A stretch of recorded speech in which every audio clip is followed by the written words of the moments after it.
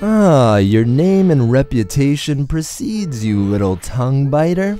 Nice try, but those adorable shrunken eyes aren't gonna work on me this time. I know what you're up to, and I must say it's quite sinister.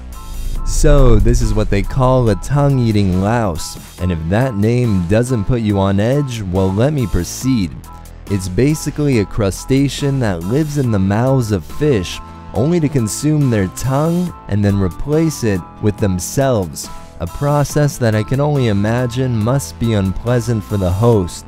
But the most remarkable thing is somehow it acts as a prosthetic and continues to function like a normal tongue. This allows the fish to go about its normal fish day, feeding and whatnot. Here you can see them side by side, an infested versus non-infested specimen, and this relationship may be the only known case where one animal assumes the position and role of another's body part. Kyle Hunt actually has a gnarly video where he removes one from a fish he caught, so you can check that out too.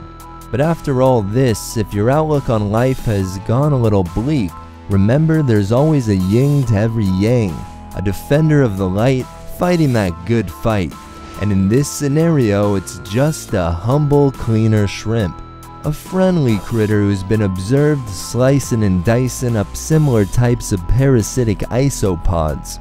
So all in all, the fishies may not be completely helpless when it comes to removing these callous bloodsuckers. Whew, and that's a relief. Once again, thanks for tuning in, and giddy up.